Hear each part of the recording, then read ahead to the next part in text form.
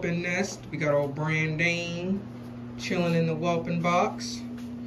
She got some water right here. Some water. Always have access to, and we got a fan blowing on her. So she's nice and cool. When I'm in the house, we got a little puppy cam. So we can document her and see her while we're in the house. Of course, a little whelping record to keep track of the pups. And I want to go over the materials that I'm preparing to have this litter of pups with, okay?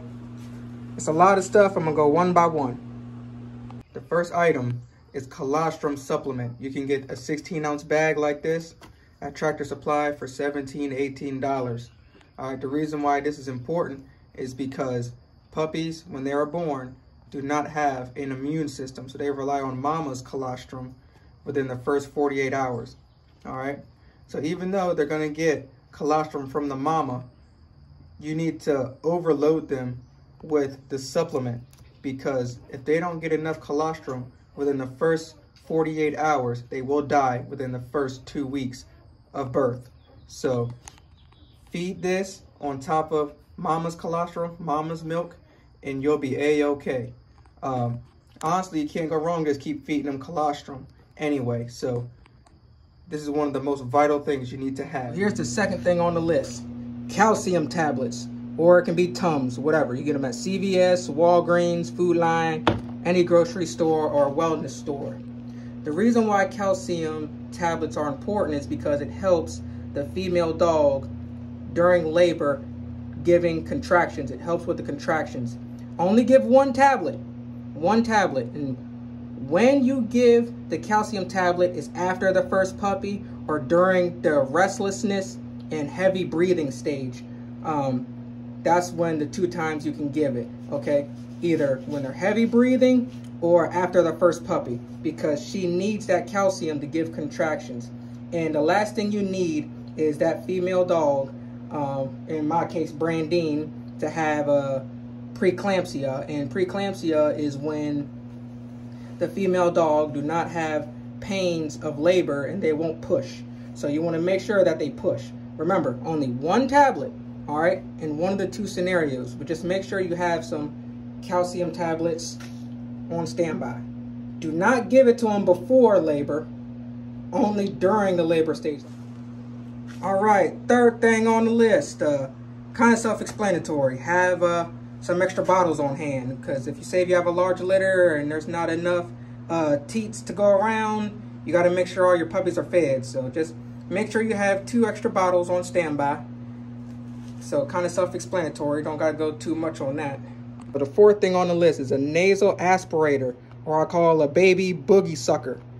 The reason why is because say when the pups come out and they're gurgly, or the puppies have trouble creating an airway, you suck the baby boogie sucker, the nasal aspirator, down its throat to suck all the fluid from its throat and each nostril.